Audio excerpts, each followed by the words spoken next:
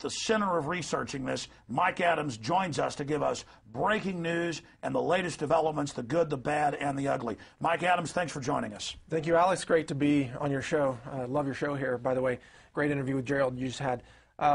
So the situation that we do have some additional breaking news, but I want to give a summary for those who may be new to this just very quickly. The feds combined with state sheriffs and LAPD to conduct a multi-agency raid on this buyer's club, a private buying club that was selling raw milk and raw cheese, raw dairy products.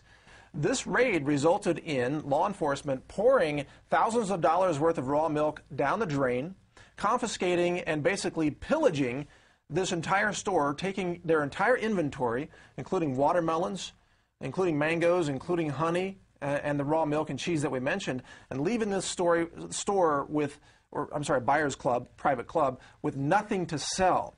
And then they charged the owner and two other individuals with conspiracy to commit felony crimes.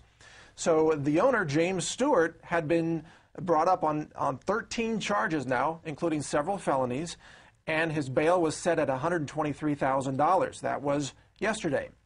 This morning, there was a big protest at the steps of the county courthouse in L.A., and I believe because of this public pressure, the bail was dropped from $123,000 down to $30,000 today. We've also been told that Victoria Block, who is the L.A. County liaison for the Weston A. Price Foundation, you know the foundation, they're very much into nutrition and teaching people not to eat processed foods. They're evil folks. They don't want us eating MSG and GMO and mercury-filled stuff. They're very evil. Exactly. But Victoria has now been set free. But it looks like James Stewart and Sharon Palmer, who have been brought up on conspiracy charges, and also the charge of mislabeling cheese. This is one of the more serious charges, apparently. I don't mean to make this a laughing matter, because... No, it is ridiculous. It is, yeah. Only in America you can't have a garden in your yard, and there's not even a law. They try to put you in jail for 93 days. This is outrageous Nazi Soviet-style tyranny. But in a sense, Alex, that's what's so great about this, because it is waking people up to the reality that these environmental police, and by the way, this case is going to be prosecuted by the FDA's environmental prosecutor. That's the word that we're getting right now. So they have a special inquisitor. Exactly. And this gets into the green police and the cops running around with handcuffs if you burn too much fuel. No, or they're drink acting out of a like styrofoam cup. They're acting like a papaya that's organic is cocaine. Well, they are.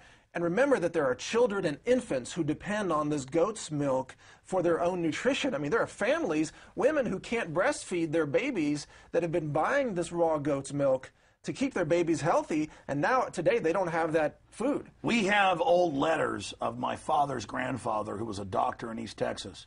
And when a woman wasn't lactating enough, as happens quite a lot, to feed the baby, they would recommend first the milk of a goat or of a female donkey, a jenny.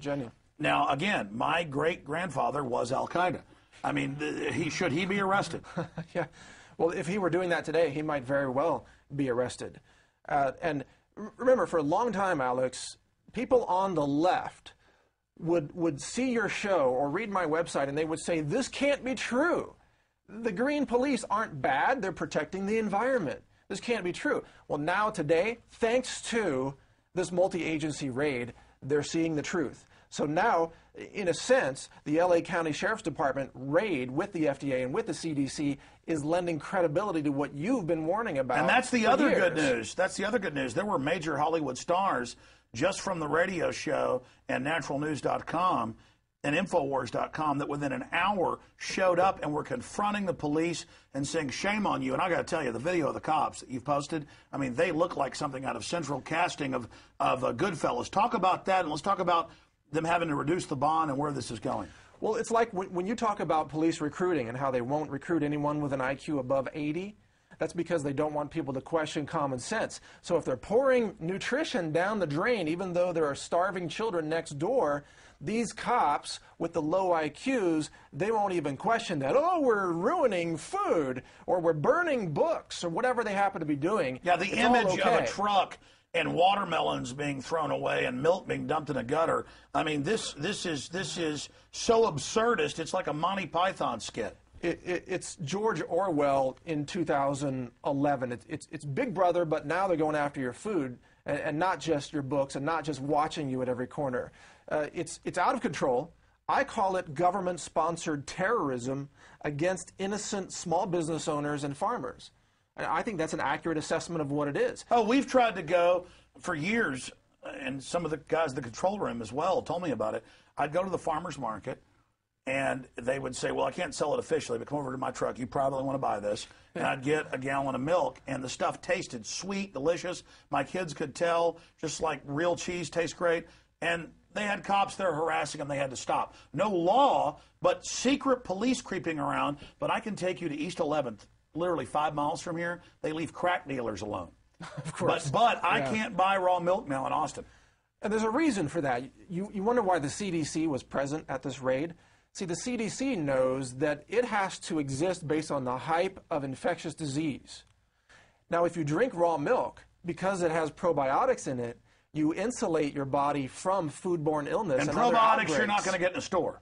Exactly. Start over, I'm sorry. We're talking about living microbes in the milk, which are supposed to be there, that the baby calves drink. It's in mother's milk in humans as well. The probiotics are there to make the baby healthy. If you drink more raw milk, and by the way, I'm not a big milk drinker. I don't do dairy myself, but I support raw milk because of this principle. But it will make you healthier and more immune to infectious disease. But in the old days, doctors would tell you when you're sick, drink raw milk. I mean, it's not rocket science. Well, exactly. I mean, it's like this country was founded on raw milk and growing industrial hemp. You know, it was founded on the idea that we should have liberty and freedom and individual choice about our foods and our medicine and what we wish to do with our private lives. But today, region after region, the government just keeps taking over our lives. Our money supply from 1913 on, of course, our medicine with Obamacare, and now our food supply with the food safety bill that was just passed into law last December. We're now seeing the long arm of that food safety bill kick in, and it's a barrel of a gun pointed at your head that says don't drink what you want. But Mike, devil's advocate, why don't you just give yourself to the New World Order and admit that you're a freak and that everybody else is a freak who says that a lady should be able to grow tomatoes in a flower box in her front porch in Oak Park, Michigan? I mean, you're actually telling me in land of the free, home of the brave, that prisoners, banker minions, citizens, should be able to grow tomatoes or eat real cheese? I mean, this is freaky. I mean, folks are waking up to our irradiated food and everything else now, and they're wanting to go back to what humans had for hundreds of thousands of years. And you're here defending people eating watermelons. Well, look, do you want to apologize right now? I'm not willing to do that, but I will say that for the first 30 years of my life, I was going along with the mainstream system. Good. I was taking the pharmaceuticals and the junk foods.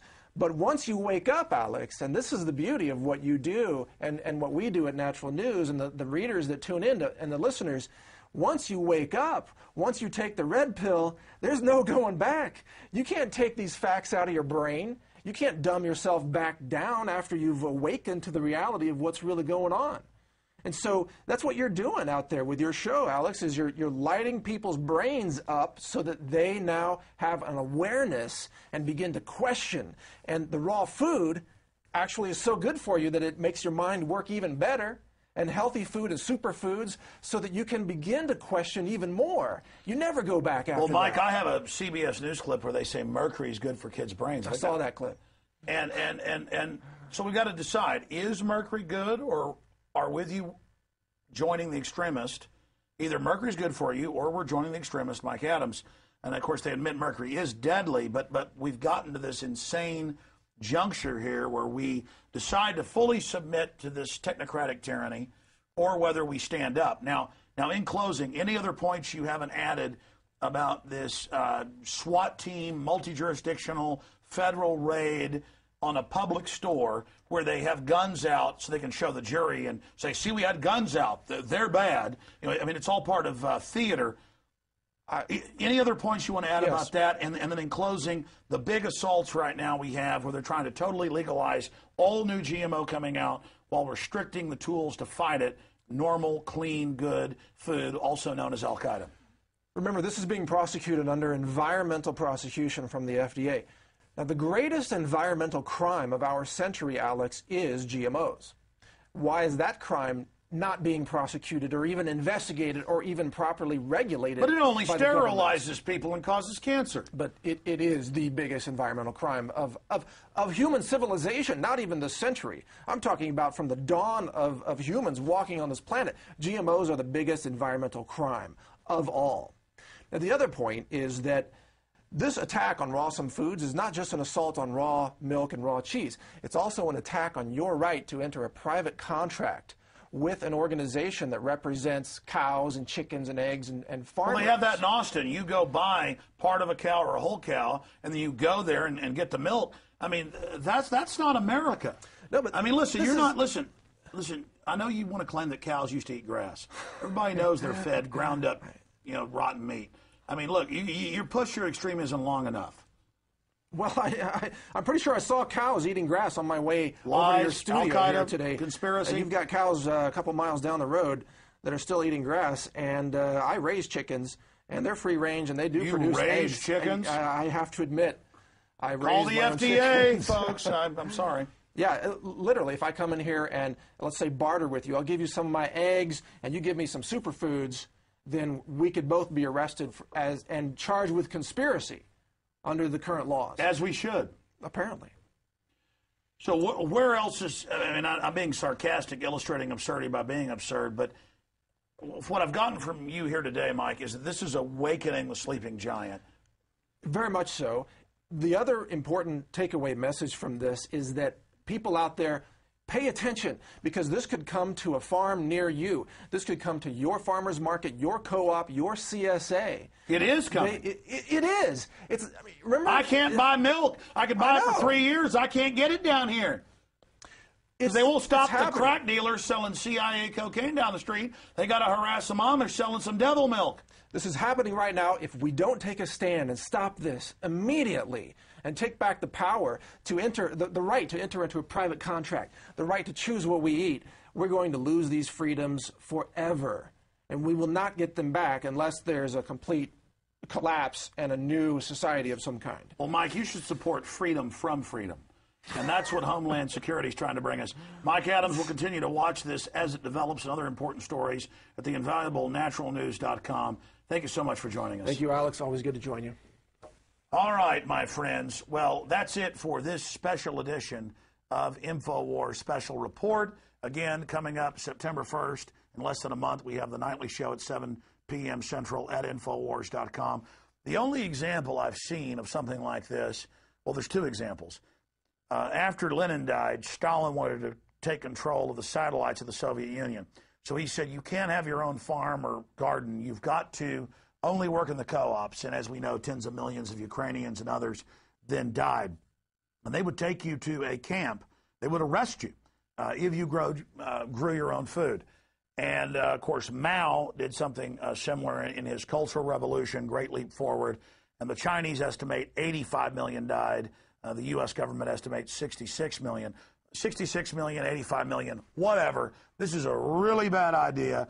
But as the UN said in their 1996 World Food Forum, they will use food as a weapon. As Henry Kissinger said in State Department Memorandum 200, they would shut down local domestic production of food. And the different departments, the Department of Agriculture has told my own family and farmers and ranchers all over America, sell out to the big guys or get out of business.